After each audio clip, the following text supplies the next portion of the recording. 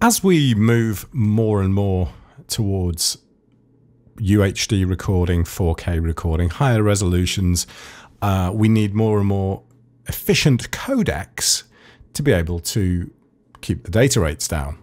The problem with that is that in turn, you need more and more powerful machines to be able to decode them and allow you to do any decent sort of editing.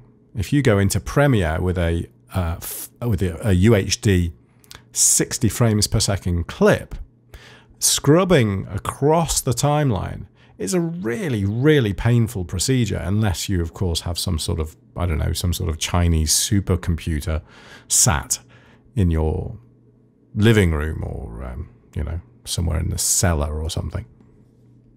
So anyway, transcoding is therefore quite important now, and it's never quite clear what codecs are good to use for transcoding. So I just wanted to show you quickly here.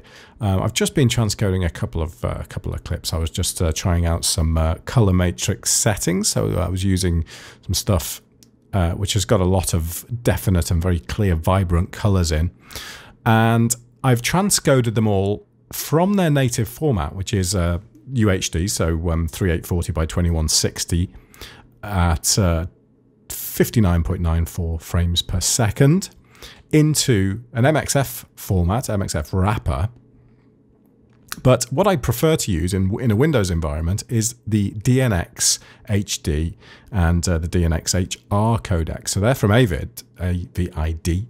Is it Avid? I think it is. A lot of people talk about ProRes, but ProRes is just no good if you're in Windows because there's so much that isn't supported. They've discontinued their support for QuickTime. So continued support for ProRes is, well, it will still work, let's be honest. It's going to still work in the future, but it's not supported anymore. So you kind of think, well, that's not very good. You know, it's not the best one, to use. And what I've found is that this codec, this DNxHD and DNxHR, which are a big part of the Atomos recorders, for example, you can either use ProRes, or if you get a 4-digit code, you can use the DNxHD. So in Adobe Media Encoder, AME, if that's what you're using, you can drop your clips into here, and you can sort of select multiple clips, as I've done here. But if you do that, don't forget to select this bottom bit as well. So if we just sort of click on this gap here and then just go right to the top, because they always cascade down like this. So select them all like this, and that means you can make multiple changes all at once. And the great thing is, if we look at the format, in fact, all these have been done, so that's not going to really work. What I'm going to do is I'm just going to clear the queue here, and I'm going to just drag over these clips and drop them all in the queue as if I hadn't done them already, which I have. So, you know, they're pretty big clips, these. These are actually coming off an SD card, so not incredibly fast, I must admit. Right, so if we select that and then select that, we can then go to the drop down, and it actually goes off my capture window. So it's not really ideal. In fact, it's not ideal at all because I can't go to the one I want to show you. Can I bring it up to within the screen? Yes, I can. Great. So what you'll see here is as we go down, you've got your DNxHDs, but the Ultra HD equivalent is DNxHR. And that's used for UHD, it's used for 4K DCI, it's used for 2K as well. And the HQX variant is the kind of highest quality. It's 10-bit, I think. So I think it's 10-bit 422. I don't think it's 444. I'll check that in a second. And you've got a very specific, you've got absolutely tons and tons of options here within Windows for every single variety of footage that you're going to ever have. So that's why I love it, because you're always going to find something that works with your footage. So in this case, I've selected DNxHR, HQX UHD 59.94, and I've just changed them all to that. And then I'm outputting to, I want to output to the same folder for all of them. So they're all set to the SD card at the moment, but with them all selected, I can click on here and go to my transcode folder, but I'm actually just going to put them in there because because I have already done them, so I'm not actually going to start these. And then you just hit play and it'll sit. It takes a bit of time, but it'll just run through them all. So the actual output, and I'll show you that now, the output is still problematic because it's massive. You know, the whole point of these files, let me just quickly show you the original files on the SD card. So the original files are here. These are kind of, you know, they're not too bad. They're not incredibly long. If I go to media info and bring up the information about the files and just zoom in on that, so you can see it clearly. Yeah, you can see the bit rate here, 150 megabits per second, resolution and frame rate. And yeah, it's pretty high bit rate, but it's MP4, MP4 level 5.2, high profile. So not too bad. But of course, when you start moving to these transcoded clips, it gets massive. So where are they? They're there. Which are the ones we've just done? 14th. Is it 14th of July today? It is, isn't it? Yes. So yeah, you can see here that we've got pretty big files. And 3840 and 1.75 gigabits per second, these clips. So the bit rate is huge. Yeah, 422 10-bit. 1.75 gigabits per second, which if you do a division on this, I'm kind of drifting off the point of this, but I'll still put this up because, you know, you might want to listen to me waffling on. Where's my calculator gone? Oh, come on. Why can I never find anything on Windows 10? So let's do, and now, nice. So let's do a basic calculation. 1754 divided by 8 equals 219 megabytes per second. Now, you know, that's a doable rate, but that's actually still quite a lot for even a hard drive to start pushing out at a regular rate, you know, without dropping any frames. So just purely transferring the data, regardless of actually doing any decoding or any kind of like bringing up the image on the screen or anything like that, just that side of it is already pretty intensive on your machine. So while yes, you've moved away from the CPU intensive MP4 codec or or H.265 or whatever codec you're using, you've moved away from that sort of low data rate, high CPU. You've now gone to low CPU, but massive data rates. So it's all going a bit insane. You know, we're having these really nice formats to be able to use, and we can shoot really great formats, but the systems that you've got to have behind them are so intense. So what I'm going to do, you know, I would recommend that you do this, by the way. That's the whole point of the video, is just sort of saying this is a great codec to use for this type of thing.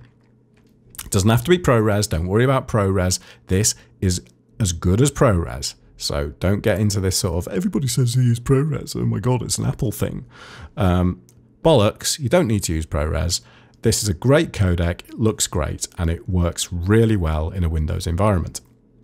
And you can bring it into DaVinci Resolve and it will do the job really well. And that's what I'm going to do now. So I'm going to close this down and I'm going to just quickly bring it into Resolve and just see how well it does actually perform, even while I'm doing this screen capture. I'm interested to know myself now. I'm kind of just winging this now. So let's open up Resolve here. And I'm going to have to set my project settings to be the right size because they're not at the moment. 3840, 2160, and it's 59.94 frames per second. And here. So where did I put it? I put it on my D drive, didn't I? And let's go into Transcoded. Transcoded. There you are. And there's a load of rubbish in here. So there we have the clips from today. Can I make those a little bit smaller? Yeah, Great. I'm sure there's a much nicer way of doing this, but I'm just going to drop those into the media pool, and let's just bring in one of these just to see. There's actually no movement in this, so this won't be an ideal one. But, you know, yeah, it's not too bad, is it? Let's try something if where there is actually some movement. I don't think there really is in much of these. That wasn't the point of what I was doing. It was more about just colours. Yeah, so you can see here, I'm scrubbing through, and it's reasonably responsive. It is much, much more responsive than it would have been if I was on... what am I talking about? Yeah, if this was MP4, it would just be silly. But look, yeah, look at that. That's pretty good considering the size of the data. So you can get some good performance out of that. This is Rec 709 footage.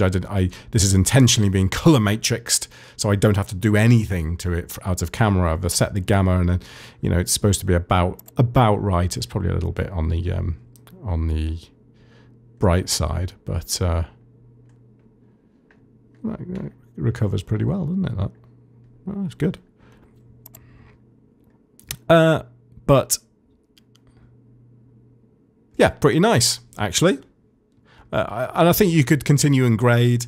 I wouldn't, if you start using OpenFX, if you start using other effects outside of, you know, like Magic Bullet, then it will really start to probably suffer. Let's just stick some kind of random look on this. Let's just do some silly look like that. And let's see what rate it'll actually play at. Oh, wow. Wow, you can see here, I'm going to zoom into that, you can see this is the frame rate that it's managing to achieve.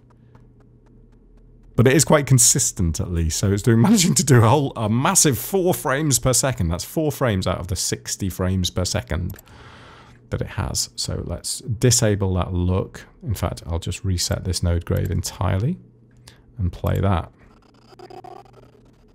Yeah, so it's managing to read off about 30 to 40 frames per second, but I am capturing at the same time. I've got various audio processors going and stuff, so that's not too bad. I'm happy with that.